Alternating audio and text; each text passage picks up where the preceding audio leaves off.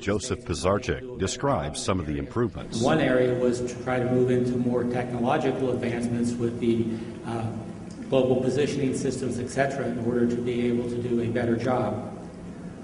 OSM also conducted an oversight of the bonding programs in the states that we oversee. Those are the bonds that are posted to ensure that the operator reclaims the sites after they have removed the coal.